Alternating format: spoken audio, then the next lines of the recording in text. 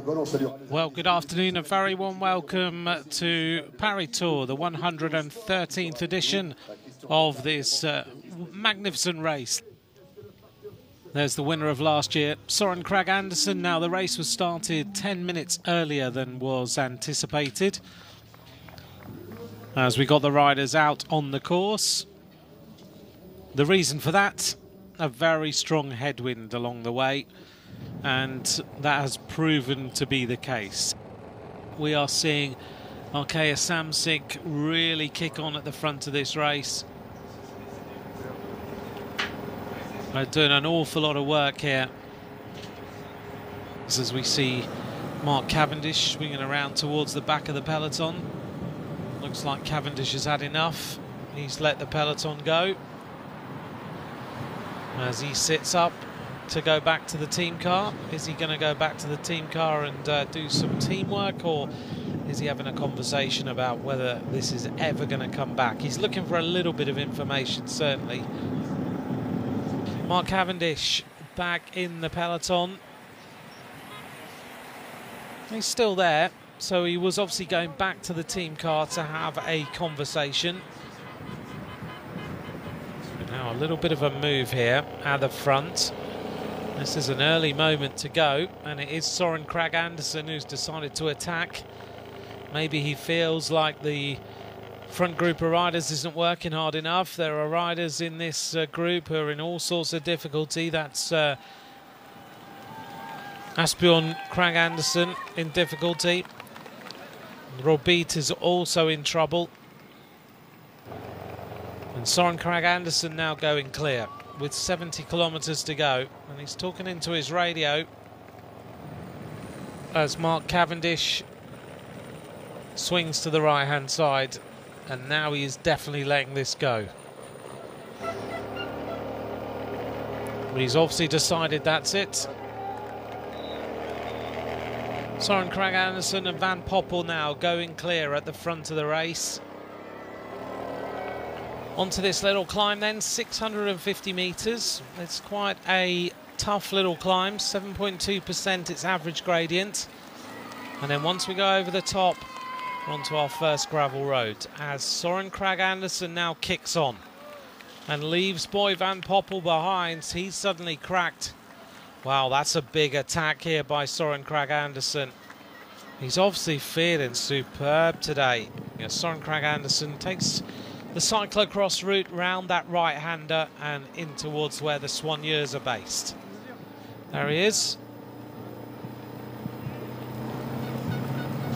Whoa, a crash there on the corner from one of the front riders.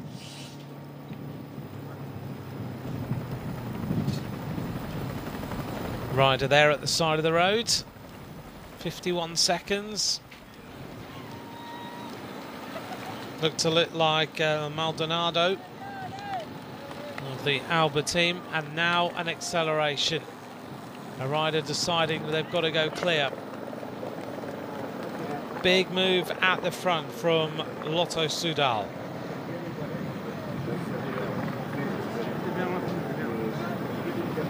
Looks like Jelle Valais here.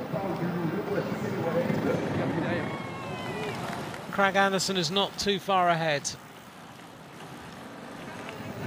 Valais can see the grit and gravel being thrown up in front. That Lotto Soudal kit's not going to be white for very long. It's all problem here, and that's what we were saying. If you have a puncture, then you can lose a huge amount of time very quickly, and that's why our leader is up here. So Søren Kragh Andersen punctures with 44 kilometres to go, and he'll be hoping to get a quick change.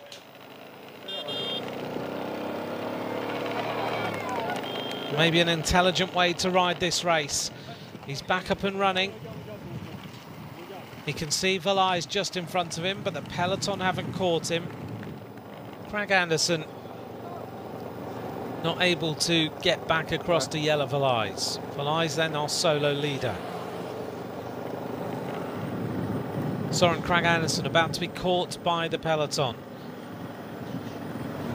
There he is. Is he in difficulty? Or is he going back to the cars? Maybe it was one big effort too much. I think he thinks he's got a puncture. Here is Søren Kragh Andersen. Let's see whether he has got a problem. He's looking down at his bike. He was at the front of the race, punctured, seemed to be coming back, then didn't, and is now at the back of the group.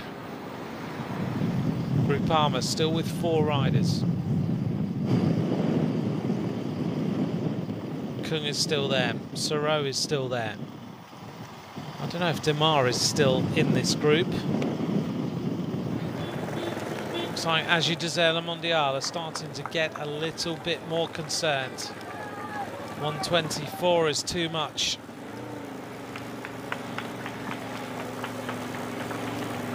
Now they start to up the tempo. Riders are starting to go out of the back. Welshide is dropped. More riders dropped, looking like they are peddling squares. That's Normella, Valny Bruxelles. Also being dropped is Konishev, and just in front of him is Sinkeldam. A little group of riders going clear now at the front of the race. Oliver Naesen is one of them. Naesen will be happy with this. 7 riders going clear, 4 of them, 3 of them are Groupama riders. Valai is so relaxed here at the front. 11 riders now on the chase. Only 20.5 kilometres now remain. 1:16, Jelle Valais has got no riders anywhere near him at the moment. Groupama suddenly have gone from all riders up there to all sorts of issues.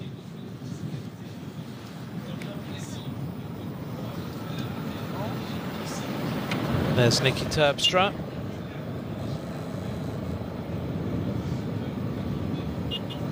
Has Terpstra got problems?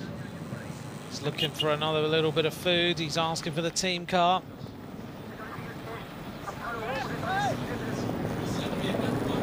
And it's a problem here for Terpstra. Another wheel change. He's trying to get it in as quick as possible. He takes the skewer out, slots it in. He's doing it himself. Can these riders get anywhere close? To me, it doesn't look like it's possible.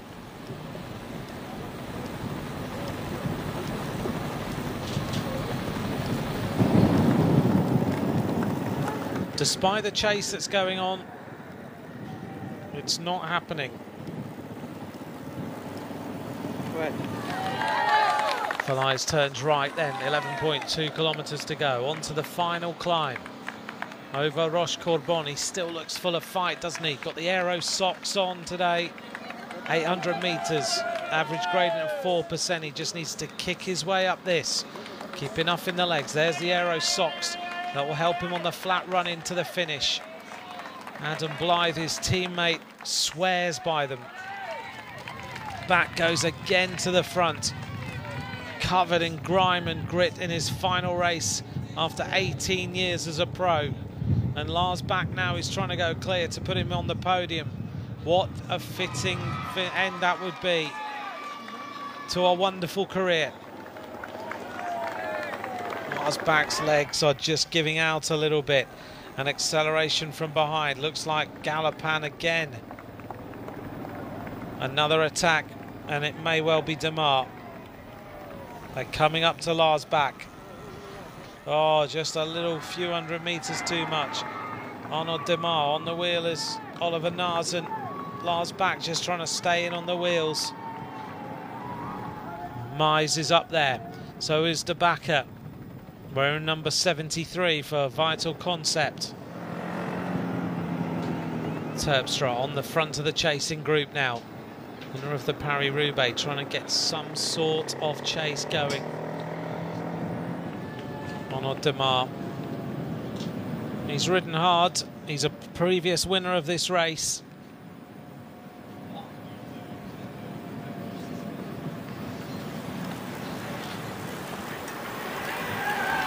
It's going to be a long race today, though. as Terpstra and Narzen finally go clear from the chase. 2.5 kilometres to go now. 50 seconds still the advantage. This is going to be a wonderful breakaway by Jelle Valais. He took his opportunity. Soren Kragh Andersen was on the attack. He punctured. Valais went past him standing at the side of the road, and since then he's been totally on his own. The terrain today has been tough, particularly in the last 50 kilometres, but the wind has been horrendous. You can see on the faces of these riders how hard it's been. 1,000 metres of racing for Jelle Valais. Winner of Paris Tours in 2014. He won the under-23 Paris Tours in 2010. It is for him one of his favourite races. Stage winner in the Vuelta as well last season. Now he can see the crowd. Now he gets a little bit more shelter. And he turns onto the Avenue de Grammont, this famous road in Tours. The crowd are getting ready to welcome a rider who's been solo for the last 40-odd kilometres. He looks around. What a performance by Jelle Valais. He's going to time trial his way to victory. Now he celebrates, punches the air. That has been a wonderful, wonderful day out. Thumbs up from the team car. Jelle Valais is going to give Lotto Soudal a huge victory. He brings home another win in the Paris Tours. He's going to celebrate now. Jelle Valais, solo breakaway, full commitment, full effort. He looks around, there's no one close. He's being chased down by Narzen. He's being chased down by Niki Terpstra, but he's outwitted them all. Now he smiles. Now he realises that the victory in Paris Tours is his. He asked the crowd to give him a little bit more congratulations. Well done, Jelle Valais. Solo win for Soudal Lotto. A great breakaway, an emotional day for Jelle Valais. Twice the winner of Paris Tour. He gets off the bike, he celebrates. Behind him now, the sprint is coming in. Niki Terpstra is leading Oliver Narzen. Behind them, not too far away, is Arnaud Démare. Terpstra looks around. Is he going to get second? I think Narzen is absolutely wrecked. Second place for Niki Terpstra. Third place for an absolutely wrecked Oliver Narzen. Fourth place is going to go to Arnaud Démare, a previous winner of the race as well.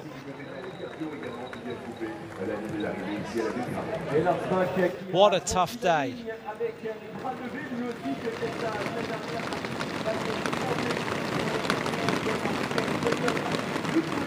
You try and try and try again, and eventually it pays off. Jelle Valais gives Soudal Lotto a fitting end to the season after so much emotion. He picks up his bike, he celebrates, he's ecstatic.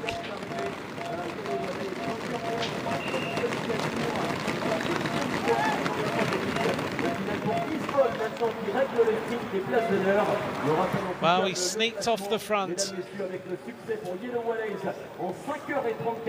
and he time trialled his way to the finish. And now for the winner, Jelle Valais. Twice the winner now of this race. Jelle Valais wins Paris Tour for the second time.